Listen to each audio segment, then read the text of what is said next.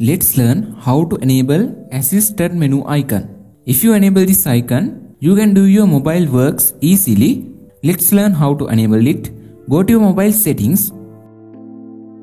Scroll down this page. Go to accessibility option. Click on interaction and dexterity option. You can see here assisted menu option. Show a menu of easy to reach buttons that let you replace hotkeys, gestures and other common interactions.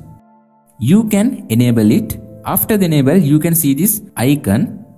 We can move it anywhere on our screen like this.